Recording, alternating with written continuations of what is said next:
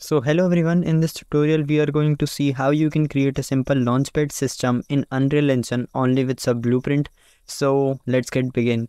So firstly, I will create a base where our player will actually land after launching. So I am using this thing.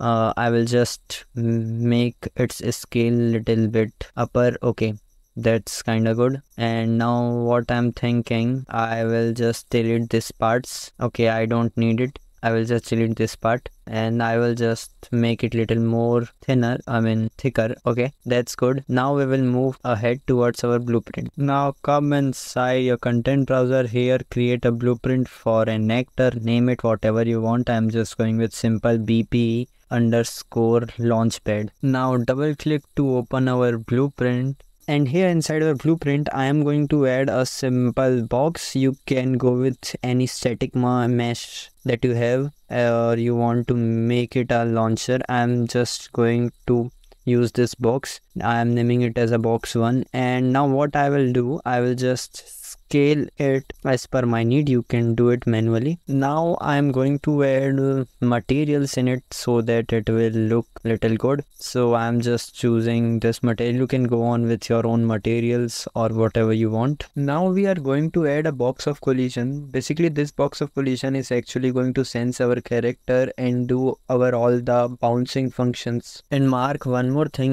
this box of collision will be on the upside of this plate so that it will don't affect our collisions. While selecting your box of collision, under right hand side scroll down and click on components begin overlap. Now here what we are going to do is, as our third person character will overlap on this box of collision, it will just launch, or launch in the sense it will just fly away or whatever you say.